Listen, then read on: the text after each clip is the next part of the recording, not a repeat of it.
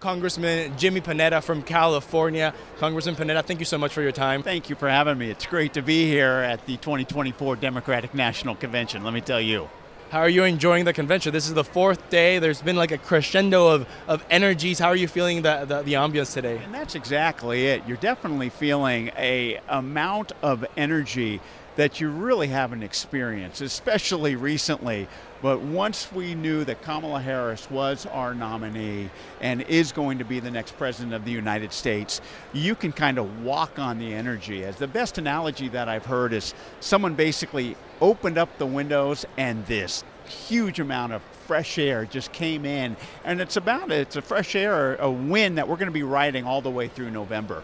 You can sense it tonight, and you're going to sense it going forward as well. And Congressman, do you feel that wave will also be felt down the ballot in Senate races and Congress races? You're seeing it right now, hands down. In members that I've talked to in those tough purple districts, to be frank, they were worried.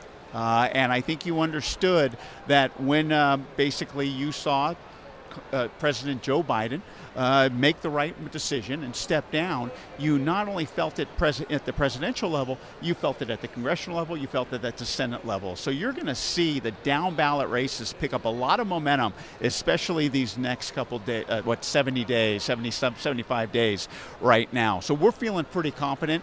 But look, as they've been saying throughout this convention, and as we know, you can never count your chickens before they're hatched. We cannot take anything for granted. As happy and the momentum that we're going to ride after tonight, we got to make sure we ride it all the way through the finish line. As Coach Wall said, you got to go through the finish line. You got to go through the ticker tape. You got to play all the way till the very end and then some. And that's basically the attitude that I believe Democrats are going to have going into it. We've learned our lesson from 2016, especially now against the ex-president. We got to realize we can't underestimate him. We can't underestimate his voters. So we got to make sure we get our voters out there. We got to make sure we get independents out there. And that's been the theme throughout this convention is do something. Not just vote, but get people signed up to vote. Get people registered, get them ready to vote, and what's their plan to vote. And that's how we're going to win. And Congressman, you mentioned something very critical in this elections, independent voters. Tonight we're going to hear from candidate Harris.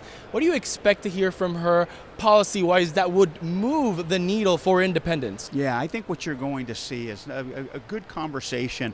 Obviously, politically, she's going to hit the political points. But policy-wise, she's going to continue to talk about what's necessary on the domestic front.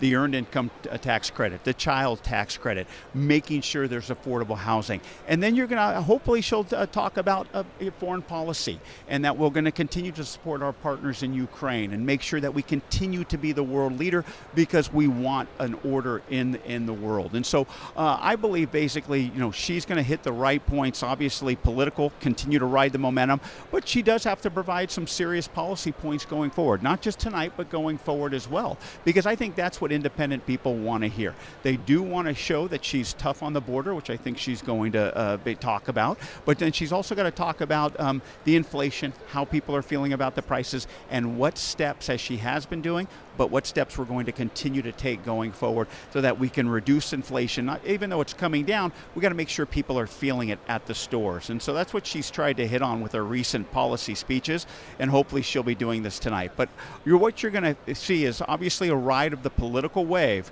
but she's got to start working in the policies that are going to affect people's kitchen table issues, and I think we're going to start talking about that tonight.